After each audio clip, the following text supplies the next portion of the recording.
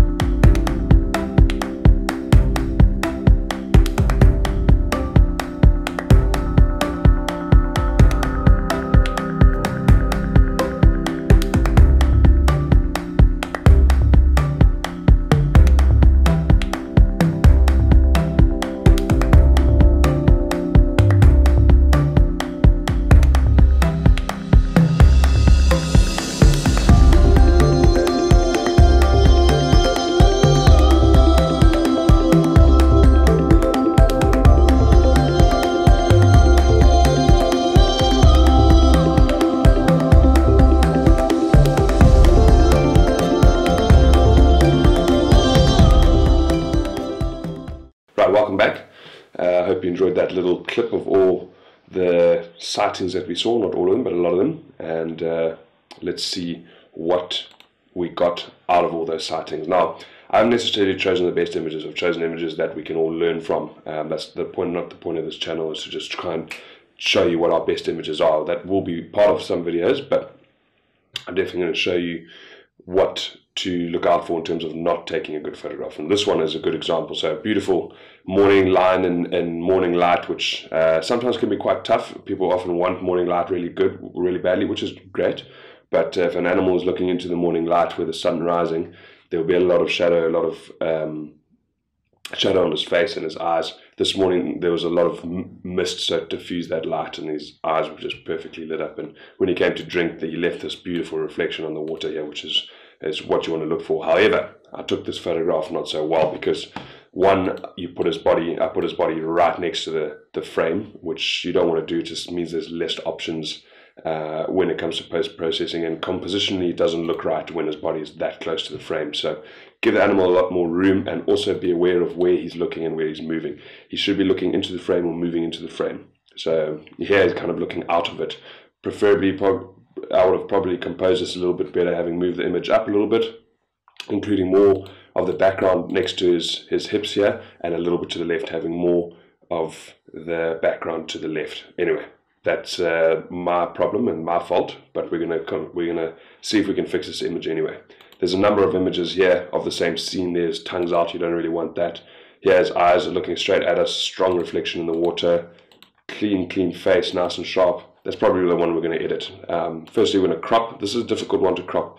There's a lot of ways to crop this. You can crop like this, where the line and his reflection are in the right-hand side of the frame, and he's kind of looking into the frame. That's probably the way I would do it with this image. It cuts a lot of the line up, which I don't really like doing, but for the sake of learning, let's do it anyway.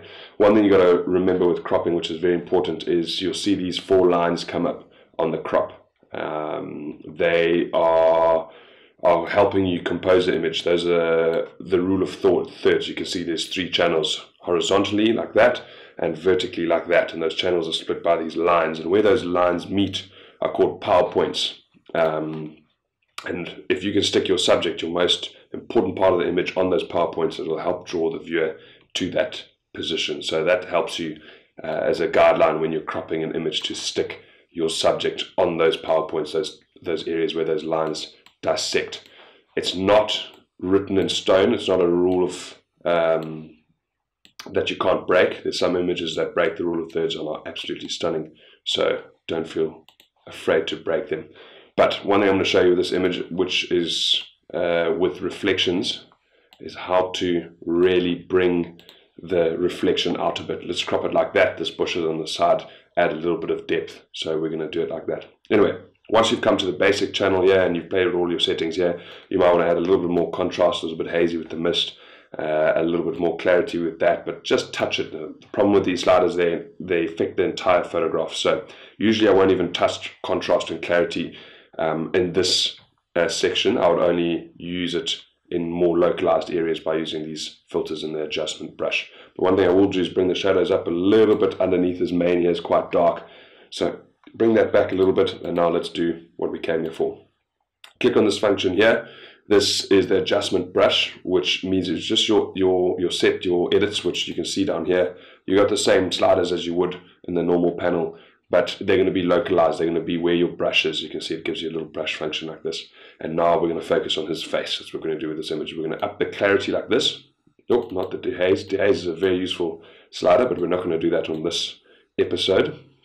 So you're going to up the clarity quite a lot here. The clarity is going to make those black lines, the scars on his face show up a little bit more, clean it up, especially on fur. If he's quite far away, it makes it look more clear, more sharper. So up the clarity a little bit, up the sharpness a little bit. Be careful of sharpness. Too much sharpness will make it look noisy. If you want to counter that, sharpness and noise sliders always work hand in hand. If you put a lot of sharpness in, you must put a little bit of denoise in there as well. Otherwise, it will look noisy. And likewise with the noise slider, if you try and denoise so much, you will lose sharpness completely. So just play with them and come up with what's best. You'll see I'm just going to up the sharpness quite a lot, the clarity, sorry, quite a lot here, so you can see the difference it makes to his nose. You can see how those scars on his nose now pop out quite a lot more, makes it quite clean. Go over his mane, it brings out the blacks and brings out the whites a little bit more, makes them complement each other a little bit more. So go over that quite a lot. I'll be careful of the eyes. I'll do the eyes separately. Reason being, if you often rub over the eyes with the clarity brush or contrast brush, so let's go back there, you can make the black eyelids on a cat really, really black and makes them look like they're wearing black eyeliner and makes it look very unnatural. So be careful of that. Come onto the eyes separately. So go back to the adjustment brush, and this is pretty much what I like to do with eyes, is you up the clarity quite a lot and the denoise function. This will take the noise out of the eye, but don't denoise the fur. The denoising the fur can make it look quite soft. And you want these eyes to be sharp and glassy. So you do those, a little bit more clarity and a little bit of denoise inside the eye, and it will make it look sharp and glassy, which is what you want. Now onto the reflection, same thing, adjustment brush, and you come down to one thing, which is clarity, and you can literally take that all the way up to 100 and rub that over his reflection. And what it does to reflections is just amazing. Really makes it pop out a little bit more, makes it much clearer. If it's not clear enough on the first time, which it should be, you can come up here to new, and it'll do another brush but with your exact same settings, and you can change them up as much as you like, but this one we're going to keep them the same, and you can brush over it again and make it a touch clearer. So again, don't do too much, it'll look unnatural. We'll leave that one as is. You can see his face is now nice and sharp, reflection is popping quite nicely. We're not going to do too much more to that image. Second image, female leopard. We followed her all morning, incredible sighting. Problem is I left my white balance on the night before, which was shooting stars, which was very cold. You can see like this, the image is blue. Not a problem at all. Your white balance does not permanently affect the photograph in camera. You can literally come to your temperature slider here in basic, bring that back to the middle, and you've saved that image. There's a number of images we got of this morning, and her coming up to rub her cheek glands here is what we're going to work on for the time being. There's a number of ways you can go with this one. Which one you prefer? That one's quite a nice portrait shot. I would crop in a little bit like that, bring it up like this. This is one somewhere you've got to be careful. Don't bring it all the way up to her feet here. Always be aware of where the feet would be, even though if she's standing in grass, don't crop out where the feet would be. Compositionally, that doesn't work very well. Anyway, I think I'm going to stick with this one, and I'm going to crop in quite a lot with this image. Because she's in shadow, she is not popping as much as we'd like her to be. So we're going to crop out these areas here. You can see there's a lot of sunlight in the background. It's quite distracting. We're going to try and get rid of a lot of that. So let's crop down, crop out some of that, and let's crop like this. A little bit more of that. Remember those dissecting lines? We're going to put that right on her eyeball like that. And she's kind of looking into the frame and at the wood. So we've got something to work with here. But because she's in the shadow, you can see there's a lot of noise inside this image. So this brings us to the details panel here. We come down here, and you can see, like I said earlier, sharpening and noise always work hand in hand. If you denoise this image, which you need to do, don't do too much. I'm very seldom you go over 30. If you go over 30, it starts to get very soft. So there's quite a lot of noise in this image because of her being in the shade. So let's go down, let's go to 25. as soon as you bring that up again, play with the sharpness and just see what you can get away with here before it starts to bring the noise back again. That's quite alright. It's a little bit too much noise. Again, with sharpening, I'd seldomly go over 50. This one is managing it just. Let's come down still. Yeah, I'd leave it about there. That's a lot of sharpening, and usually I'd say don't use more than, again, 30. This one could do with a lot of sharpening though, so we're going to keep it like that. And there we go. We've cleaned up the noise a bit. We made it a bit sharper, so we can leave the details panel now again, and we're going to use something called the radio filter, this little circle up top here. We're going to use that to help bring her away from the darkness that she's sitting in, the shadow that she's sitting in like this. You can come to basic here and increase the shadows quite a lot. It's not going to do a huge amount. See, it did a little bit there. It's still worth doing. But also these radio filters are going to do a little bit of a better job. And all this is just drawing a circle, and I will show you if I just down the exposures, you can see what we can do here. So you draw a circle like this, and you can change the shape of the circle, and if you hover over that, you can see your adjustments will only affect outside the circle. If you click down on an invert mask here, your adjustments will only affect inside the circle. This feather is how far away from that line your circles will your adjustments will gradually filter away. So always good to have a bit of feather there. The more the better. It means it's going to have a more natural effect when you do these adjustments. We're going to do 2 circles here of pretty much the same size. So we're going to get another one, new, and we're going to bring it down, and we'll make it a similar shape like this. Put them right next to each other, and we're going to click. No, we're not going to click on the invert mask. So this circle, you can see these 2 buttons here. That allows you to edit these 2 circles. What's inside the circle in terms of this circle, and if you hover over this one, you'll see it's outside the circle. So we're going to let's put this inside one. Let's drag it across, make it a little bit bigger. Let's include quite a lot here. Don't put it just over her face. It'll look very unnatural. Sorry, my still exposure's down there. So let's put it about there. Don't be afraid to leave the image with the edges of the circle. Again, it'll help it be a little bit more natural. So this is what's affecting outside of the circle. We're going to bring those right next to each other like that. You can see that's affecting that area, and if I move to this one, it's affecting that area. So we're going to go to this one, and we're just going to increase the exposure a touch, just like that. Bring back a little bit more light to her face. This one, which is affecting outside the circle area, we're going to take away a little bit of exposure. Sorry, I've left that clarity button on. There we go. Take a little bit of the exposure away. Not too much. If you do too much, it looks, again, very unnatural. So that's about all I'll do with that. Not too much more. We've denoised her face. We've denoised her eyes. We've brought some light onto her face and taken light away from around her, trying to bring the viewer's attention to her. So there's not much more we're going to do with that. We're going to go to our last image, which is this one, male leopard. We had him all morning. Incredible. We had him to himself, which is quite special to this place. We get to do it quite often, which never gets tiring. One thing I want to point out here is you can see these little blue spots. So this comes to my histogram over here. We're going to do a different video on a histogram soon, but this is pretty much trying to explain the data inside your image, where all your blacks and whites are, and your blues, reds, greens, yellows. You can see these 2 boxes in the left and right. If you click on them, it highlights it. That just means if it's highlighted, if you have white areas that have no data, it's too bright, it's going to show red. So if I go to the basic thing here and I click exposure all the way, you can see all those red areas are so bright that there's no data there. If you were to save that image like that, you can't bring those areas back again. If I were to go to the left, those blue areas are black. You can't bring data back there. That's too dark. If you save the image like that, that area will always be black. So it's nice to leave those 2 highlighted, just so you know when you're editing dark areas. And if you were to do minor adjustments, you can see like this. Where was those blacks? You can see them over there. You can see the blacks starting to show up on those spots. Not a train smash if you do have clipping. Clipping just means those areas that the data is lost, is too black or too white. Sometimes it still works, the image still works, but just keep an eye on them, so it's quite nice to do that. Okay, let's crop this image. Well, let's have a look out of both of them, which one we want to keep the most. So there's 2 options here. One of them is a bit cleaner. It doesn't have the grass in the foreground. However, it does have a piece of grass over this male leopard's face. Very easy to move in Photoshop, but that's for a different video. This one here is looking straight at us, which is a bit better, straight down the lens, but it has these pieces of grass in the foreground.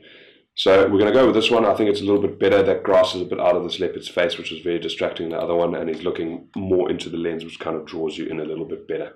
So let's crop the image down like this. Very easy crop. Remember your dissecting lines, your PowerPoints, if you want to call them that. Careful of the tail. Never crop the image that the animal is too close to its tail or its foot is too close to the frame. So we'll probably leave it like that. Sometimes you can't get that dissecting line onto his face without cutting off the tail, so don't stress too much if it's not exactly on it. We're going to leave that about there. Crop away things that are distracting. All that water, all that distant grass behind him is all distracting.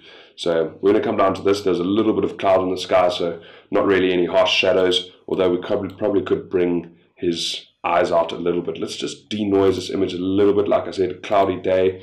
Come down to denoise, a touch of this noise reduction slider and luminance, and a little bit of sharpening. Sometimes the adjustments are very subtle. You've got to zoom out in to see them, just to sharpen that up a little bit. And let's close that detail function. Then we're going to come down to our adjustment brush again. It's very tempting to just come to basic here and up the contrast and up the clarity, and you're kind of defeating the object of what you're looking for. You want your subject to be brought away from your background, to pop, to be more clear than your background. So this image was shot on f5.6, so there's still quite a lot of detail in the background, so we don't want to put more contrast or more clarity into his background. We just want that into the subject, into the leopard himself. So we're going to come onto this adjustment brush, up the clarity. This is what I like to do with a cat's face, and up the sharpness. Be very careful of putting the noise reduction slider here on a leopard's face. If we do it on fur, it can make it look quite soft. So we don't really need to denoise his face at this time. So we just want to make it clearer. So you come on the clarity brush, and you can brush all over his body here, and it's increasing the clarity and the sharpness of his face and body. And if you want to do eyes, you come into the eyes and you do the eyes separately. Eyes, I love this clarity brush on eyes. Take the sharpness away. Remember, you want to make eyes look glassy, look reflective and very sharp. You want those little black veins and the black pupil to pop. This is where the clarity brush comes in handy. So you up the clarity a bit, and now you can use the noise slider. So denoise a little bit. You can rip all that noise out of his eye, make it look very glassy, but try to keep your adjustments inside the eye like this. Very simple. You've now made that eye quite crisp and quite glassy without giving him black eyeliner. However, there is still quite a lot of darkness in those eyes, and if you want to make eyes lighter, this might not work this way, because if there's a shadow over the predator's eye and there's a shadow inside his eye, a lot of people make the mistake of just going straight to the adjustment brush, increasing the exposure and brushing. I'll do it quite a lot so you can see what they do, and they brush over the eye like this, and they bring the eyes back again like that. And obviously that's an extreme version, and they kind of bring the eyes back like that. What's a bit of a better version is if you come down to the same thing, adjustment brush, but instead of doing exposure, you do shadows. And instead of just brushing over the eyeball itself, you brush over the eyebrows, the eyelids, everywhere.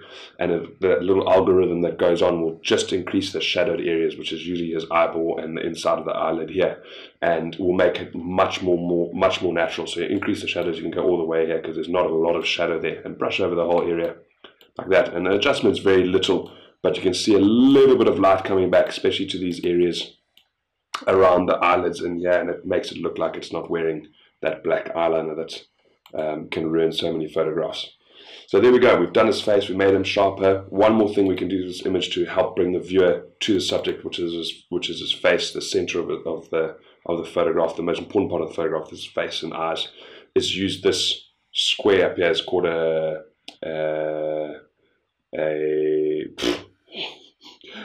graduated filter. Sorry. So unlike the radial filter, which is a circle and adjustments all around it or in it, this is a line, and all the adjustments are going to be on either side of that line, and it will gradually change. You can see now if I put this in here, 3 lines appear. So I dragged it from left to right. So your adjustments are going to be strongest on the right and gradually fade away to the left. So if I were to turn exposure all the way down, you can see it's very highly unexposed there, and gradually the adjustments fade away like that. So quite a useful thing in this sighting, in this image, where you can take a bit of light away from the background behind him and to his left and bring the viewer to the leopard's face. However, those are very extreme adjustments, so we're going to take a lot of that away. And don't be afraid to drag this left-hand line right over the leopard's face like this. Take a little bit of, you can see, if I go like that, the adjustments are affecting pretty much up to his shoulder. So come down and just do a little bit here, otherwise it looks very unnatural. And you can see now, even with that small adjustment, there's clipping inside these areas. Again, don't freak out. Sometimes it doesn't even matter, but I'll show you how to get rid of that now. We can put another graduated filter in, same thing, take a little bit of the exposure down, coming from the left, maybe a little bit of an angle like this. Make it look nice and natural, take a little bit more off. And you see, just taking away a little bit of the exposure there, it looks like he's kind of coming into a little bit more light. The focus is more on his head, and you can see all these areas that are clipping. No problem if it clips after you put that in. Come down to your basics panel, increase the shadows until those blue areas have gone, and voila, you've fixed those clipped areas. They've all gone. Fantastic. That's about all I'll do with this image. I'll leave it at that and not do too much more, otherwise it starts to look unnatural. Be careful of over editing. Anyway, that's it for this week. We're going to have another safari coming up in a day. Tomorrow we've got a 2-day safari, so lots more to show you, lots more material coming your way. Stand by, enjoy, and see you then. Take care.